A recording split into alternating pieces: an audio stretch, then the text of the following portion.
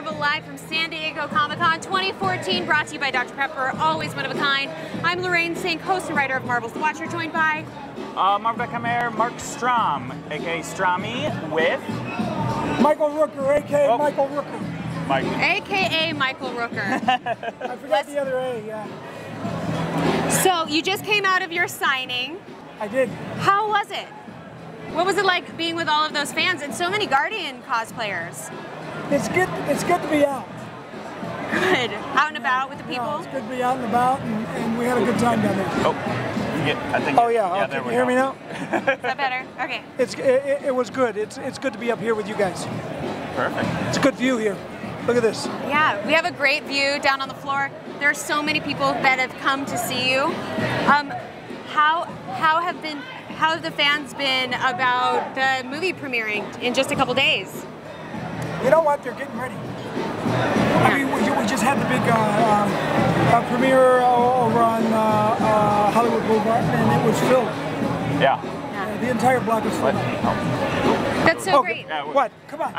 Why do you not have one? We're laughed up. You know what? I'm taking my cue from you. Look, you don't have one. Here, if you were holding this, I would be holding mine. Okay, never mind. I'm stereo right now. There we go. I'm ready.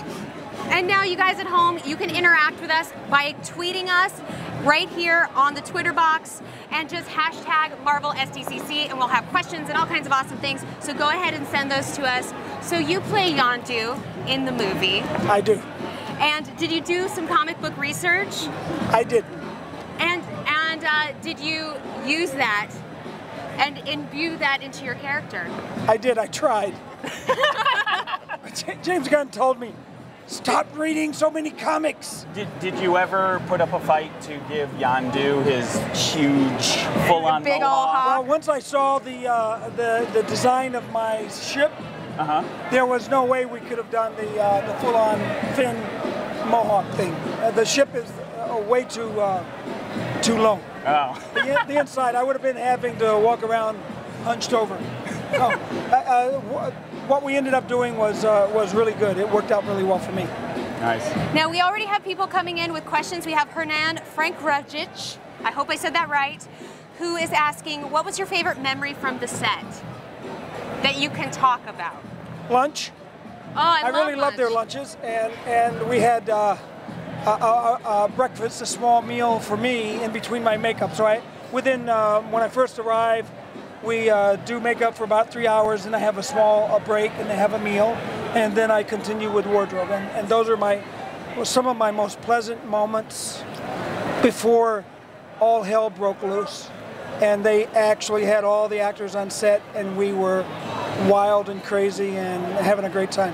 And speaking of actors on set, you have a lot of characters that aren't necessarily sitting there with you. You know, you have a raccoon who's teeny tiny, but isn't necessarily... Oh, he was there. Oh, yeah, he was there. They found a real talking raccoon. No, there was a real raccoon. Oh, I had misinformation. Oh, you didn't know that? I didn't know that. Oh, no, the Rocket Raccoon was real. Yeah. God, he must have a hard time getting work, no? No, that's all he wants to do.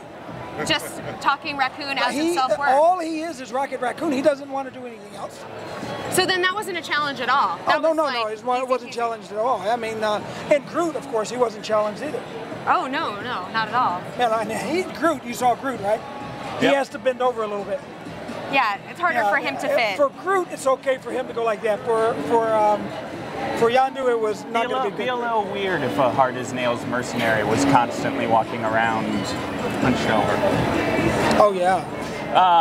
So we've got a question from Desi Fisher, which is, how many hours in the makeup chair did it take to get your Yondu look, and have you ever done anything that extensive before, I guess? It took about 3.5 hours, then another hour or 2.5 for a small break for a meal, as I said, and also wardrobe.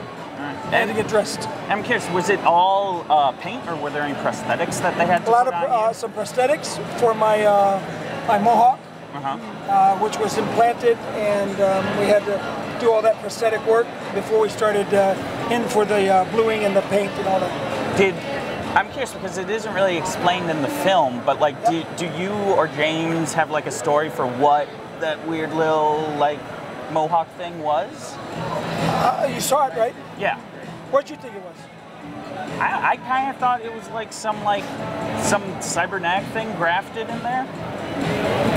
If you notice, I think there are lines in there that refer to how some of the characters have been manipulated in some ways. Right. And I think that's probably what was going on with in Gunn's mind. That was going on throughout the piece. So that was kind of interesting because it correlated with his whistle and with the all this other stuff that Yondu got to do. You know, speaking of your whistle, I was wondering, are you just an amazing whistler? Yeah. I can whistle, yeah. Because obviously, I don't know if I'd consider it amazing, but it's a very soft whistle.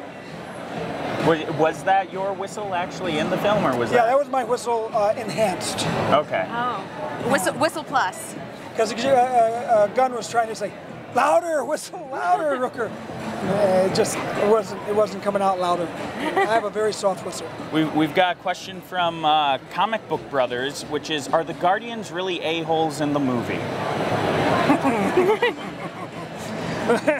I don't know if you've seen the movie yet, but you just make your own mind up when you see it. And the Asgardian Angel would like to know, what was your reaction when you got the role? Well, I thought to myself, well, I think I have about 5 more months of work. It was really kind of nice and happy, and I got to work with my buddy James Gunn again. As you know, he tailored the role for me, and he called me up, told me so, and I was very happy. And then I realized that I was still on a show of my own, and I couldn't do the show, and so we were both disappointed. But lo and behold, things worked out, and here I am. I'm killed off in The Walking Dead, and Marvel Heaven was my destination. Oh, Marvel Heaven, I love Yes. that. Actually, we have a little gift for you. Yay! Now that you are part of the Marvel family, we have for you a Guardians shirt. So Thank you I very hope you much. will guard it I will like the guard it. galaxy. I will guard it as Yondu's been guarding the galaxy since 1969. This, of course, is one we are actually selling these literally directly beneath us. This is not special in any way. No, well, it's exclusive to San Diego. Well, okay. So Sure. Thanks. I'm sorry I took that away from you. Hernan would like to know, love, first of all, they say, love from Argentina.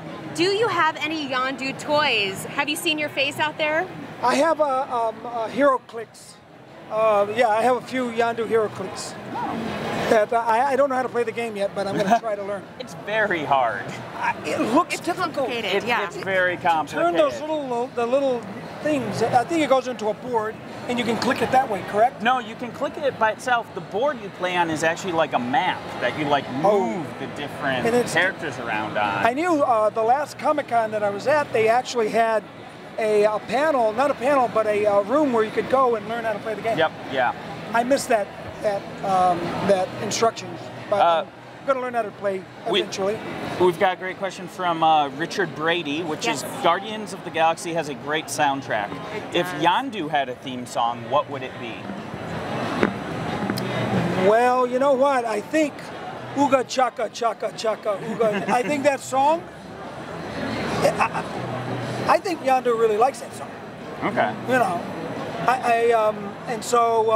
yeah, I've heard Star-Lord play it, and Mr. Quill play it a lot in the ship and stuff as he was growing up, and I think I've grown to like it. Yeah.